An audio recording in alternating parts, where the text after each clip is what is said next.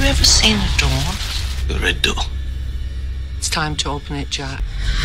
Nothing is more elusive than a door. So this Jack character is Picard's son that he never knew he had. And he has these nightmarish visions of a red door.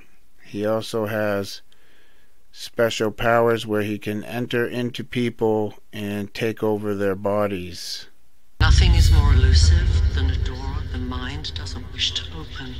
I can feel your reluctance, your fear safe. Tell me about these vines. They're almost like neurons. I don't know what they are. Symbols have nothing but meaning. Symbols have nothing but meaning. Beneath the soil, the vines are connected. Do you find that comforting?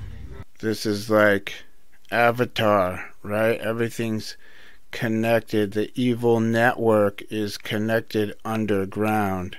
This is just satanic symbolism, because when he sees this red door, he also sees red vines growing all over the place. So this lady is a counselor, and she's trying to help him make a breakthrough. And she wants him to open the door, but he is reluctant, and she thinks it's holding him back. Vines are connected. Do you find that comforting? No comforting. No. Right. True. Purposeful. Perfect. So the vines are connections. Your truth. It's behind that door. Will you let me open it for you? I promise. Fear nothing, fear nothing, fear nothing. Whatever we might find there, you will not be alone. You will not be alone. We will be together soon. We will be together soon. Yeah. Yes. So I want you to take a look at this hallway that they're in, that this red door is at the end of. Tell me, what does it look like? This is the inside of a serpent.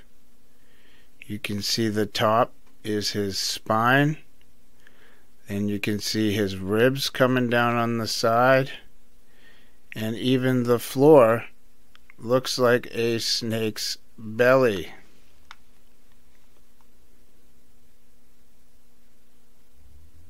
They are inside of Q, inside the belly of the flying serpent.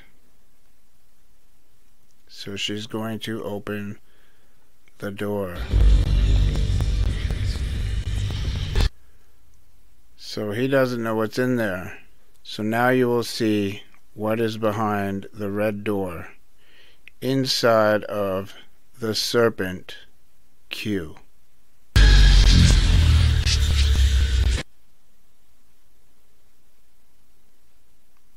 It's the Borg cube, Metatron's cube.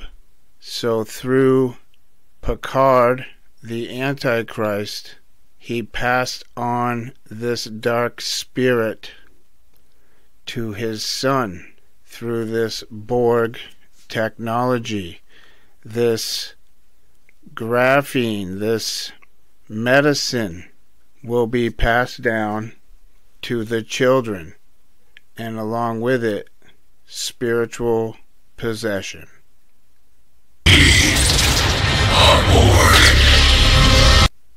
We are Borg, inside of his mind, calling him to the darkness, spiritually possessed, handed down from his father.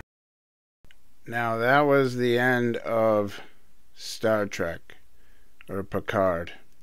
After that was done, I was done with Star Trek, because as I said, I'm not a Star Trek fan. I wasn't really interested in the show. I was more interested in all the things they were hiding in there, so that I could bring them to you, because these are all the things that we just talked about. Then, of course, as happens with algorithms, the original Star Trek The Next Generation popped up on my screen.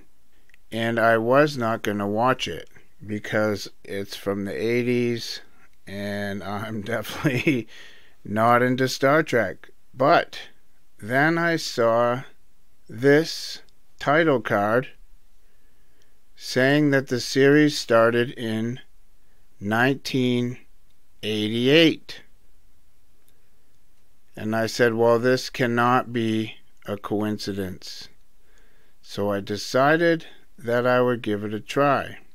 But the series actually started September 25th, 1987. As you can see here, the same site that said it was 1988, you can see that Season 1, Episode 1 is 1987. Well, September 25th just happens to be my birthday. And the length of the episode is 1 hour and 31 minutes. That's 3/11/33. I did not learn that, however, until after I watched it, that was the date it was released. I watched it because it said 1988.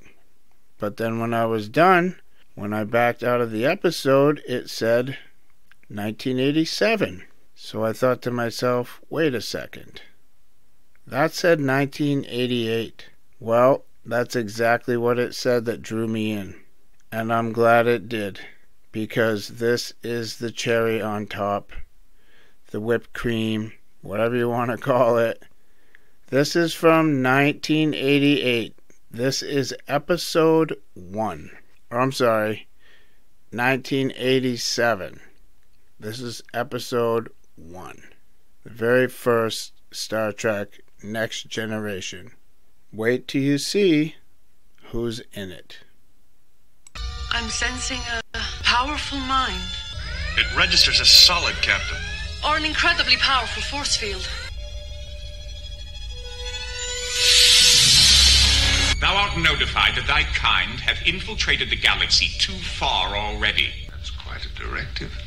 Would you mind identifying what you are? We call ourselves the Cube, the Cube, the Cube. So here is Q. In the very first episode, and in the very last ones, the serpent eating its tail, the Ouroboros, keeps coming back around again in 1988. This is crazy. Knowing humans as thou dost, Captain, wouldst thou be captured helpless by them? Now go back, or thou shalt most certainly die.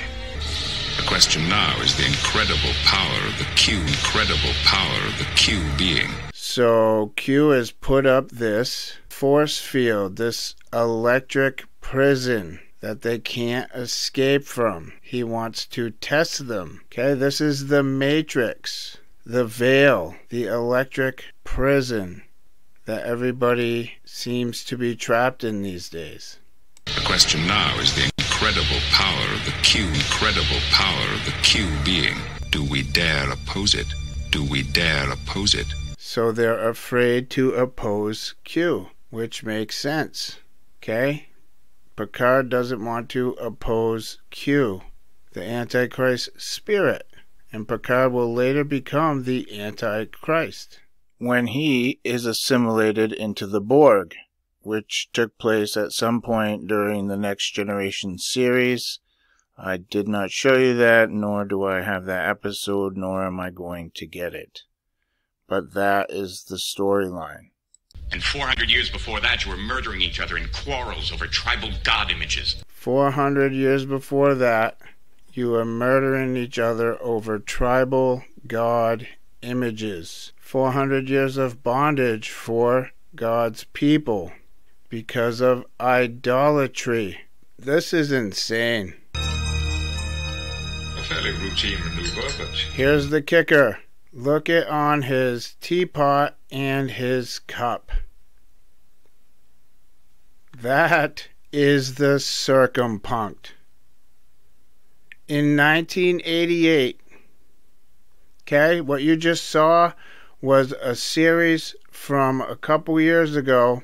Talk about everything I just shared with you.